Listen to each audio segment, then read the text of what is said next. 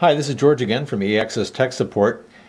I just wanted to go over some of the features that we talk about. These are some of the most common questions we get regarding BlackBerry messages and the message settings. So we're going to start out by looking at the messaging application on your BlackBerry. We're going to click the menu key and type the letter O and go to Options. So we're within Message Options. The first thing we're going to look at is General Options. And you'll notice here at the top here, there's different things you can display in your email list, such as time or name or subject and so on.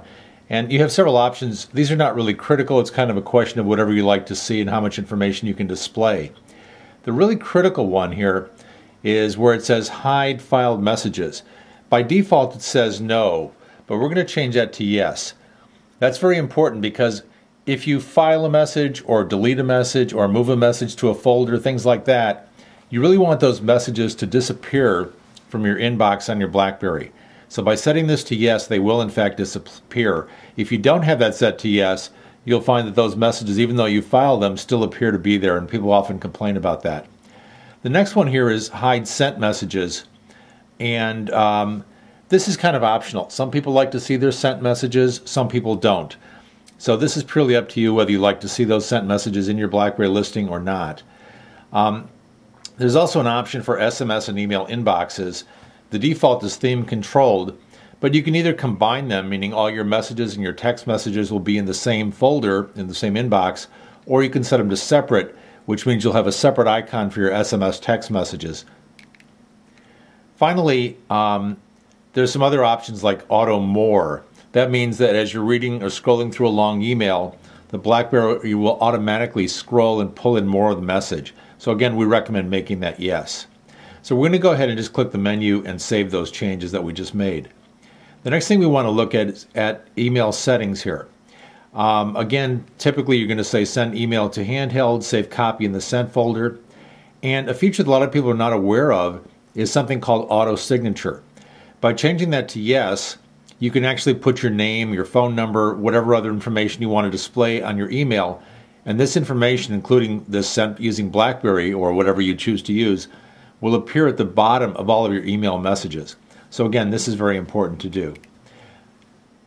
We'll skip email filters. We'll go to email reconciliation. The default is default delete on handheld. What I really recommend is delete on mailbox and handheld. This way, when you delete a message on your BlackBerry, if you're set up to synchronize it, we'll also delete that message in your Outlook or whatever email source you're using, or your Yahoo account or whatever type of email that is being supported. Another popular option is prompt. What that would mean is that if you delete a message on your BlackBerry, it will prompt whether you want to delete that on your email source, like your Outlook or Lotus Notes or whatever you're using. Wireless reconcile should be on, and on conflicts, mailbox wins, which means your email source, like your Outlook, your Office copy, will actually win over the BlackBerry. So that's what we generally recommend. We'll go ahead and save those changes. The last thing you want to do is after you've done these changes, you want to click the menu key, type the letter O, and type the letter R, and you want to choose Reconcile Now. That will cause the BlackBerry to synchronize with your message source so that those messages that have been deleted or moved or copied or filed or whatever will appear the same way in your BlackBerry as they do in your message source. So again, these were some quick tips about how to set up your message options on your BlackBerry device. For more information, please visit www.eaccess.com or www.wirelessbyeaccess.com.